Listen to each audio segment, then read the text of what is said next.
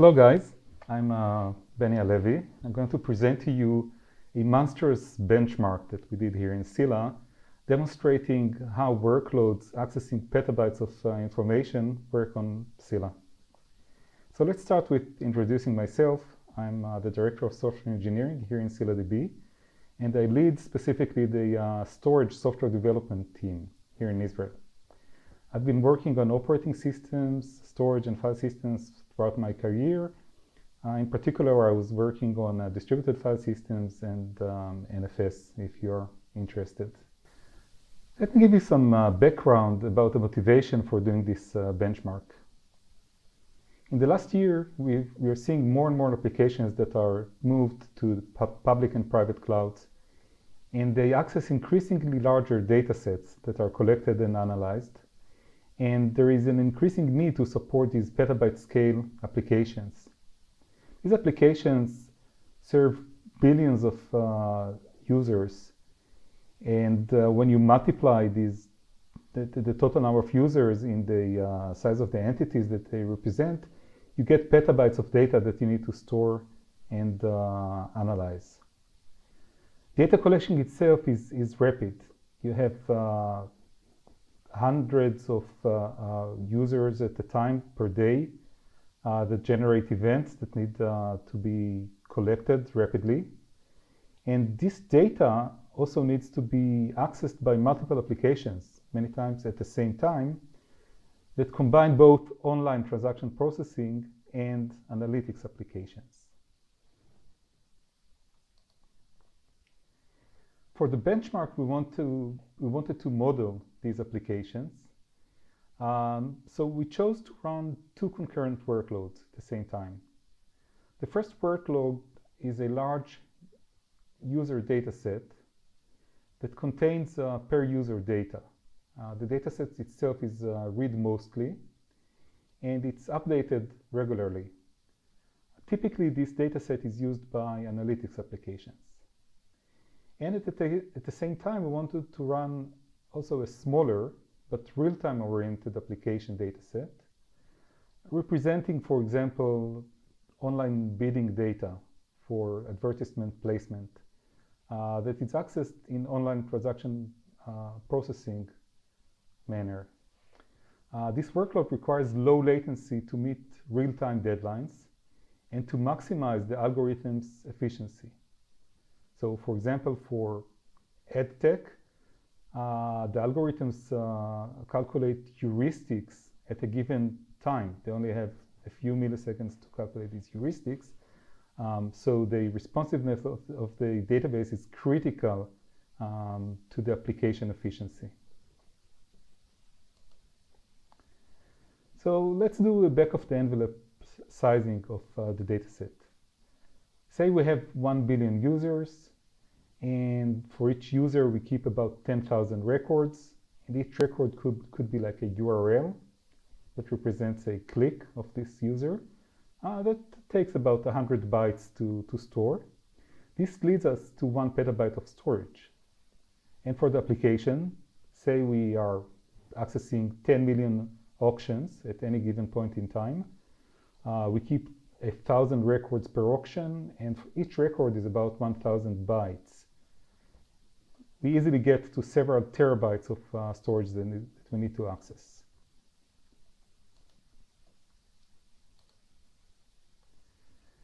So let's drill in and look at the petabyte scale benchmark that we ran here in Scylla.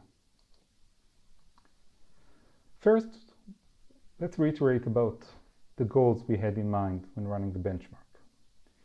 So we first wanted to construct a petabyte scale Scylla cluster. It turns out that it's fairly easy, but not trivial. We wanted to load the database with data, and while doing that, measure the throughput of loading and the latency we get. And that consists in order of 1 petabyte of user data and an order of 1 terabyte of application data.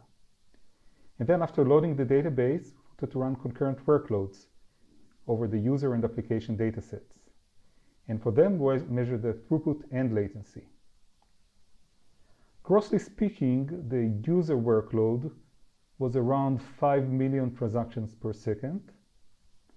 And we measured two variants of it. One is read-only, and the other is 80% reads and 20% writes. And this represented a high throughput workload simulating online analytics. At the same time, we ran a smaller 200K transaction per second application workload that was 50% reads, 50% writes. And we cared about low latency for this workload that represented online transaction processing. On top of that, we wanted to demonstrate the use of workload prioritization to balance these two workloads. All right, so let's get down to it. What was the bill of materials? How did we build this cluster? We provisioned 20 virtual machines on AWS. The instance type was i3en.metal. Each instance is pretty big. It has 96 virtual CPUs. It has 768 gigabytes of memory, 60 terabytes of fast NVMe storage, and 100 gigabits per second network interface. To be able to operate such a large cluster, we needed 50 load generators. Each is of type C5n.9x large, having 36 vCPUs, 96 gigabytes of memory, and 50 gig network interface. The software we used to operate the cluster was first Scylla Enterprise, running on the cluster nodes, version 2021.1.6. And to generate the load, we used the industry standard Cassandra stress tool that was used over the Scylla shard-aware Java driver, which is essential to get the best performance from the Scylla cluster. We also used the Scylla monitoring stack on the side for gathering the metrics from the Scylla cluster and for presenting them.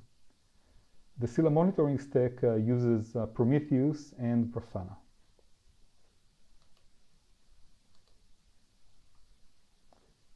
Let's describe the workloads that we generated.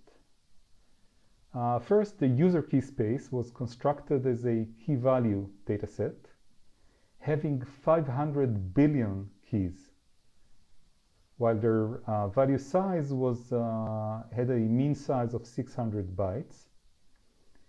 Those represent 1 petabyte of uncompressed text data with a 3 1/3 compression ratio, meaning we compressed about 2,000 bytes per record down to 600 bytes. We used the LZ4 compression algorithm, and we replicated the data twice in the cluster. Each key was replicated to 2 nodes. For accessing the data from the user workload, we used a consistency level of 1. The keys themselves were randomly selected in a uniform distribution.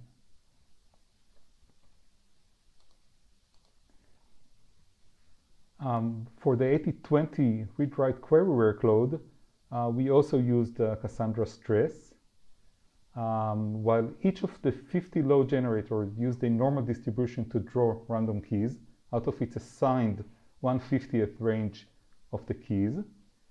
And each load generator used 1,000 threads and a fixed transaction rate of 100,000 transactions per second.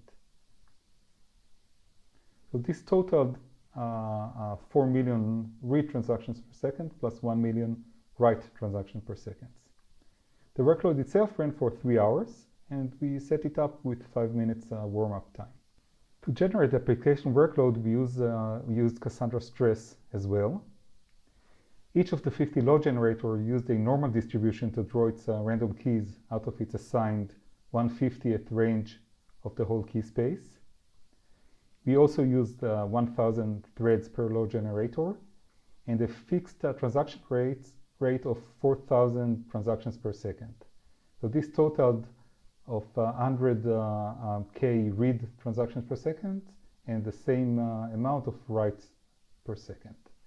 The workload ran 2 for 3 hours with a 5 minutes warm-up time. Okay, so we're ready to show the results. First, let's talk about the data ingestion. We demonstrated that we can insert the data at a rate of 7.5 million inserts per second using those 50 concurrent load generators. And with this high throughput, we saw a 4 millisecond, 99 percentile write latency. That meant that we could load the 1 petabyte cluster in roughly 20 hours. I find it quite impressive. What was the CPU load during ingestion? So we measured around 90% CPU utilization on average. It was interesting to see, if you can look here at a HTOP output, if you look at the top, you see 4 cores that are loaded at 90%, but they all do kernel work. These cores were serving interrupts from the network. In these large clusters, we assign these 4 cores statically to serve interrupts, while the other cores serve the Scylla software.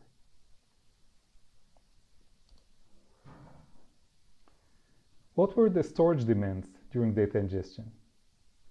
So it turns out that today's disks are able to handle multi-gigabyte workloads. And if we focus here on the IOQ throughput for commit log versus compaction, we see that the instances each used about 900 megabytes per second for commit log writes.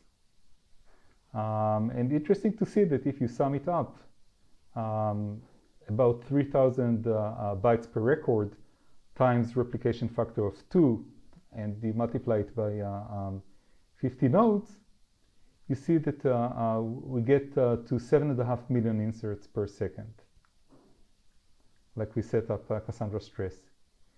Now this around 1 gigabyte per second commit log traffic generated about 6 gigabytes per second per instance of compaction I/O, shown at the bottom.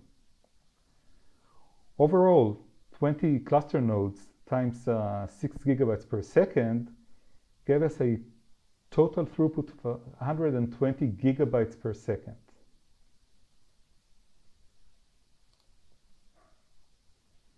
It was also interesting to see the behavior of compaction when loading the disks.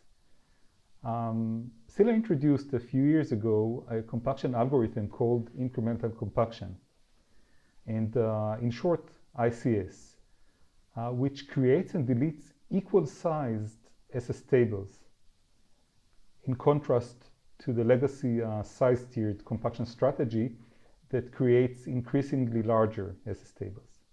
Now, when working with these equal-sized SS tables, we can see that we can dramatically reduce the requirement for temporary space using compaction. And if you look at the graph, you can see the small increments where the disk usage is reduced in small increments whenever compaction is able to delete temporary SS tables. And that's a complete contrast to size-tiered compaction strategy, with which you can see huge fluctuations in disk usage. Okay, so let's get to the meat of the benchmark. Let's talk about throughput. First thing, we wanted to see how much we can load the Scylla Petabyte cluster and still provide single-digit millisecond latency for the 99th percentile. So at the graph, the bottom 2 lines in the blue and red show the P50 read and write latency, respectively, which is well over 1 millisecond.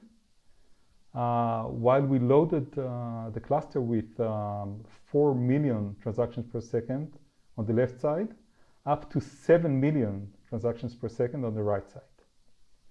And if you look at the P99 latencies, again, the read P99 latency is in blue and the write P99 latency is in red, we can see that as we increase the throughput inflicted on the cluster, P99 latency goes high. If you continue to increase the throughput, it would go sky high and become unusable.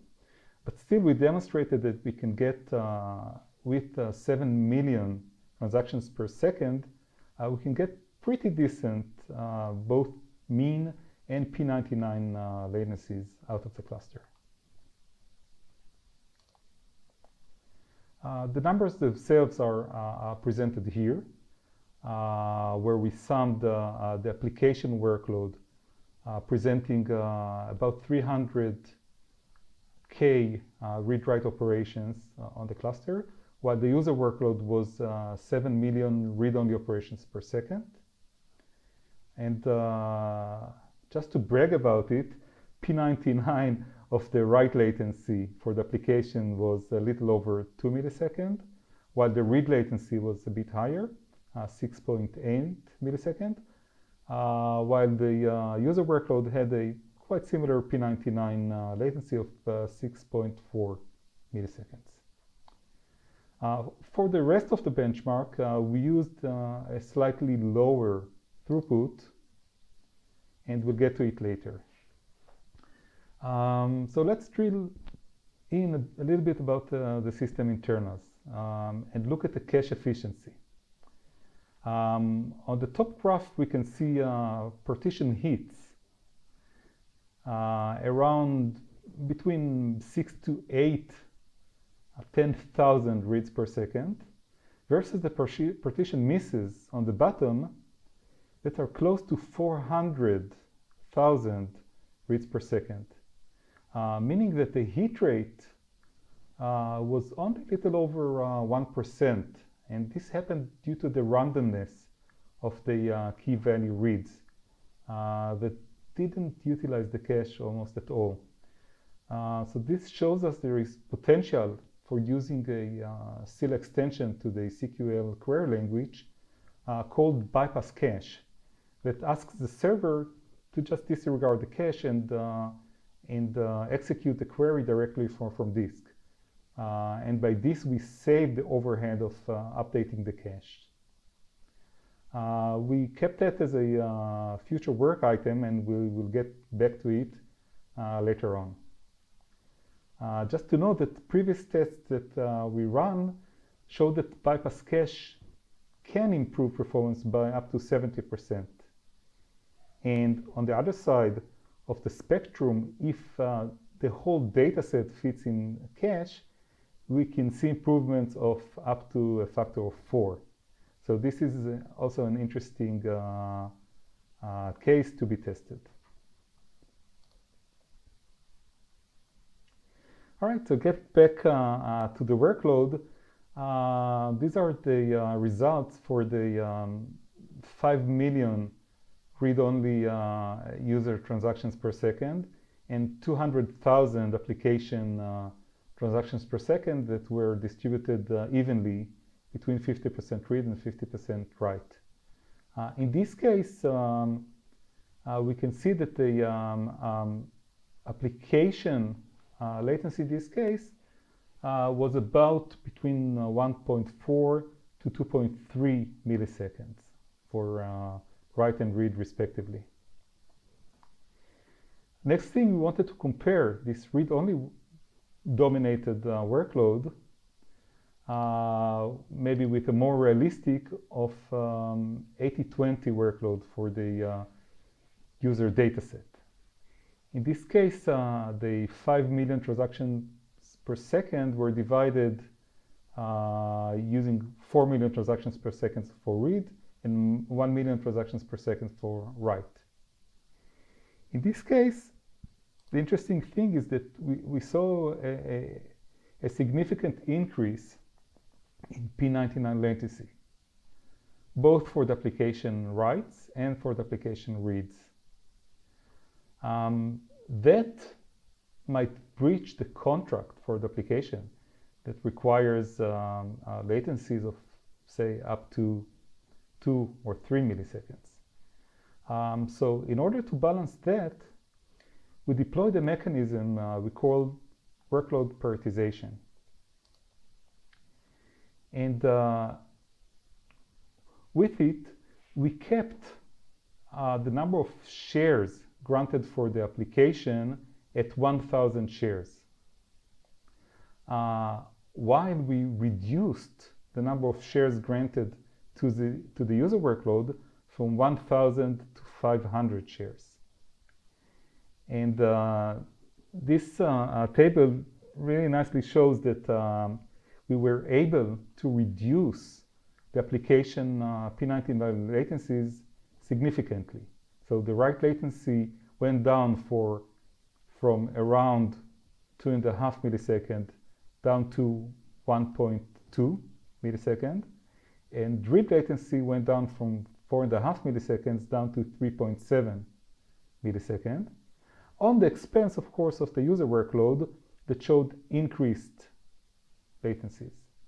The bottom line here is using workload prioritization, we can dynamically balance and equalize the system resources and divide them between different workloads that share the same hardware infrastructure.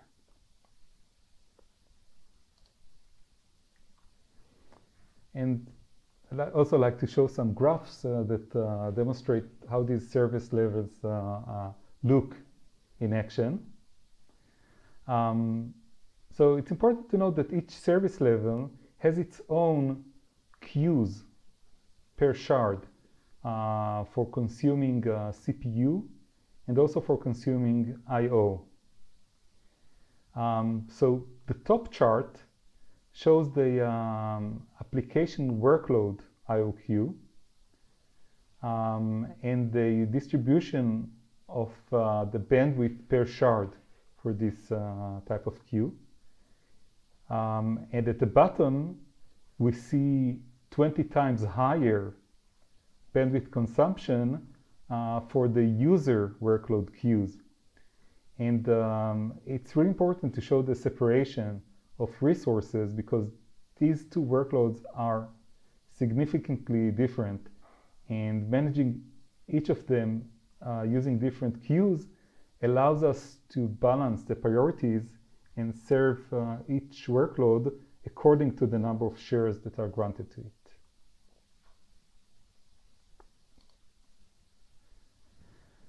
As I mentioned before, running this benchmark wasn't a walk in the park. So as expected, setting up and testing the petabyte scale database wasn't trivial. But that said, it didn't take any unreasonable effort. Personally, I was assigned to run this task just 2 or 3 weeks ago. And I had to go over a few hurdles to get it done. So first hurdle was merely provisioning. So it took some time to find an availability zone on AWS that had enough of the instance types that we needed for the benchmark. So take a note of that, and if you plan to deploy such a large cluster, make sure to provision your resources well ahead. Second hurdle was tuning the hardware for such high workloads. So if you remember the chart showing the CPU utilization and the 4 IRQ handling CPUs at the top, It turned out that our default assignment of cores to IRQ handling wasn't optimized, and we were able to overwhelm just two of the cores with interrupts, and we couldn't get to the level of throughputs that we wanted to demonstrate. So to get it, I had to manually assign these CPUs for IRQ handling. And we took a note of that, and a fix for this problem will be merged for our out-of-the-box machine images in the coming future. Another nitpick was setting the CPU power governor on each node to performance in order to maximize the performance of the system. As for the benchmarking framework itself, it turned out that Cassandra Stress wasn't really built and designed to work at this scale. So, for example, just anecdotally, to create 500 billion keys, we had to use a non-default setting, since the default distribution for keys draws keys only from a space of 100 billion keys. So when realizing that we just couldn't create 1 petabyte of data, it turned out the problem was this default distribution on Cassandra Stress. But this was easily overcome by changing this setting. We also ran into some issues with the data collection library that needed to be fixed to support such large number of parallel load generators. As for the way we configured the Scylla nodes, for the record, we've used these following non-default configuration. So at the node level, as I mentioned, we used 4 IRQ serving CPUs rather than the 2 that are set up by default. We also used a mount option that's not default in the version of Scylla that we tested, called the discard option. And if you're interested, you can read more about it. It's about letting the NVMe drives know when blocks on the disk are discarded and are no longer used. So setting up this option allows the file system to continually update the block layer of discarded blocks, and this allowed much more stable compaction performance. And it's worth mentioning that this is now the default in our open source releases. As for the Scylla configuration, we used a compaction static shares configuration of 100 shares. We also configured the compaction and force min threshold to true. The schema itself used the incremental compaction strategy with a 10 gigabyte SS table size and a space amplification goal of 1.25. As I mentioned before, we used the LZ4 compressor for compressing the data.